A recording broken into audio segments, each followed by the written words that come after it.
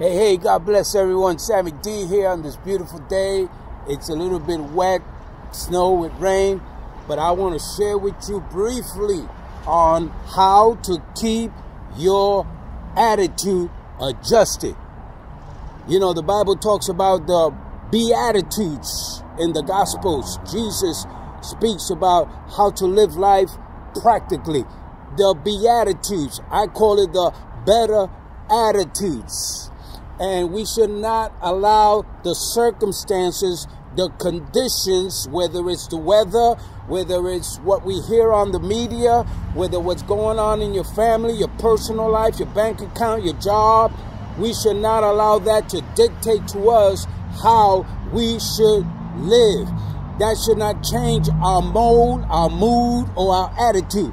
You can dress the way you want to dress. That's your business. If I want to dress a little bit kind of pimp style or splibby dibby, that's my business.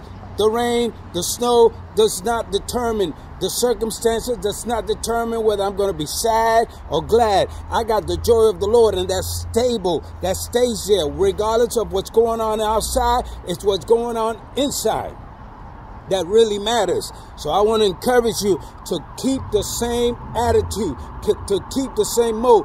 Hebrews chapter 13 verse 8 says, Jesus Christ, the same yesterday, today, and forever. His attitude does not change, did not change, does not change.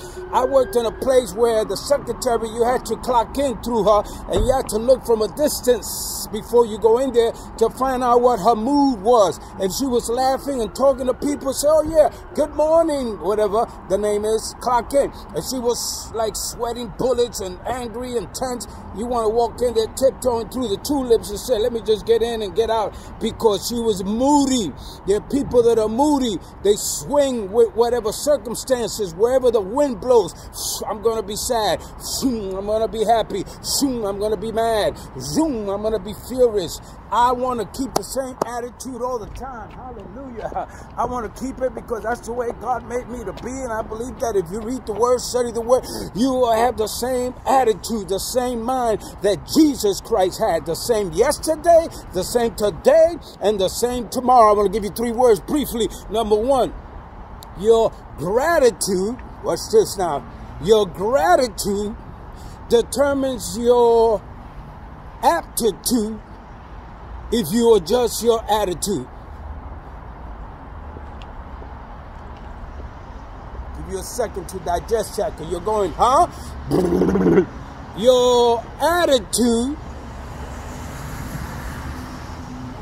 of gratitude, your attitude of gratitude. I'm grateful.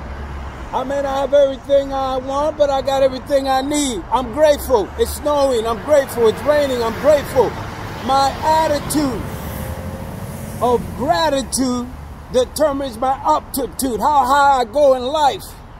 I'm not talking about a position. You got a promotion at your job. There's a lateral movement, or you became the mayor or the governor or the president or the pastor or the bishop, and you got all kinds of titles. I'm talking about your aptitude with your attitude. You're joyful, gladful, gladness. You're friendly, you're loving, you're kind. You walk in power, you walk free. That's what I'm talking about, aptitude in life. Woo! Hey!